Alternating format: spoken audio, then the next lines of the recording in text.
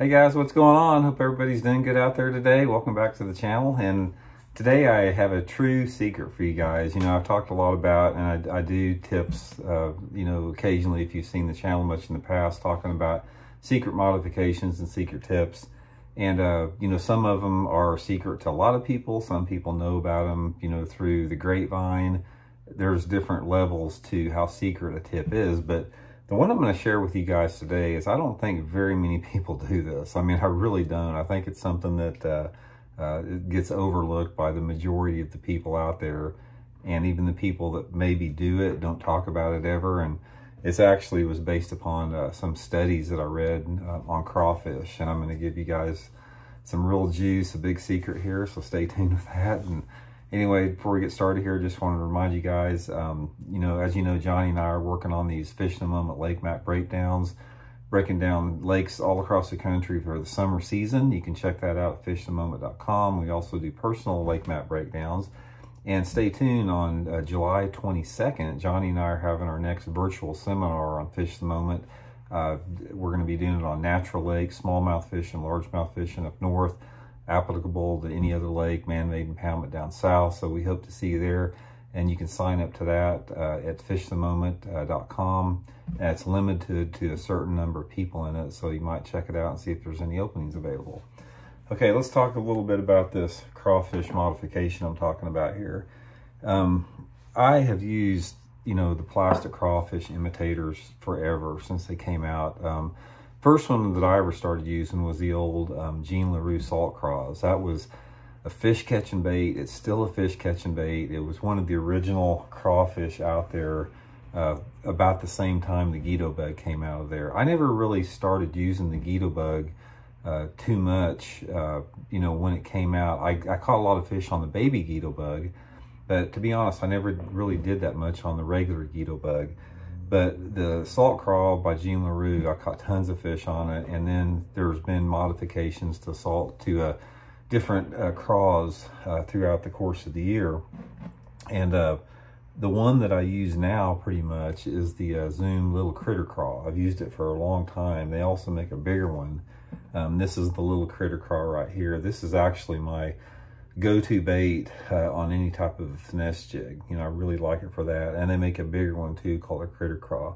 But this tip that I'm going to show you guys is, it's something that you can do with any crawfish type bait.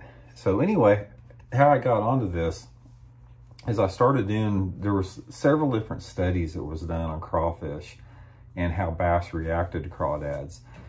And a lot of them, it's some pretty fascinating studies out there as far as, you know, when bass feed on them primarily, you know, their molting seasons, you know, their habitats. There's a lot of information on that. But in this one particular study I read, they were talking about when a bass came up against a crawfish, you know, with two pinchers, you know, sticking up like that, a lot of them were pretty wary of it. They didn't, you know, they'd still bite them, you know, but they were a lot more wary. And they also noticed in this sampling that one time, if you had a crawdad that had lost one pincher and it only had one pincher on it, that the bass were like 100 times more likely to bite that crawdad with one pincher on it. And they also said a crawdad that had no pinchers on it, a bass was 250 times more likely to bite that crawdad with no pinchers on it because it posed no threat to it. So the tip that I'm going to show you guys today is simply this: take your crawdad and just pull off one of the legs on it. I just take the, you know, the little critter craw like that, you know, just pull the leg off them. I usually take the tentacles off too like that.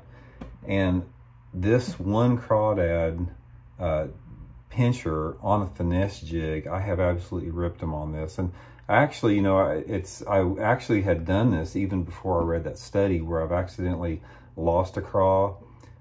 Fish bit it off or something, pitched it back in there, and the fish hit it with one crawdad. And I just thought it was because the fish was, you know, hot and ready to bite and aggressive. But it wasn't until I saw that study that I started actively doing this. So if I'm in a situation, particularly that's pretty clear water where the bass can get a visual on it, I always pull one of the craws off my jigs like that.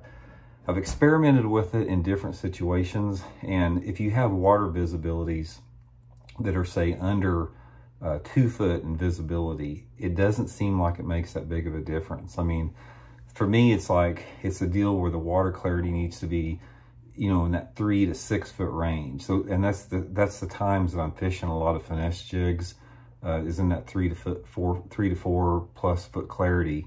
And it's just because they can get a visual on that one craw there. I've actually tried it, you know, since I read that study, you know, I've tried it pinching both of them off, and that's what it looks like right there. And I just haven't done any good on it. I know that the study said that the bass are a lot more likely to hit it with no pinchers on it.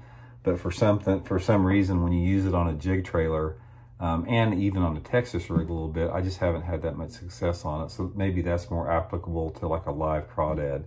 But anyway, guys, give it a try. Just take your craw out, whatever your favorite craw is, you know, bite one of the legs off of it, give it a try if you're in the clear water situation, and I can promise you they will bite it. And, you know, it's up to yourself if you can determine if you're getting more bites or less bites, but I can assure you they will bite it just as good or better than with a full-size 2-leg craw on it in the clean water situation. So thanks again, guys, for checking the video. Much appreciated. If you guys haven't had a chance to subscribe yet, please do so. Half you dudes watching these videos I'm putting out aren't subscribing. Just appreciate hitting that subscribe button and the like button. It helps out a lot. And we'll be back soon with another one. See you.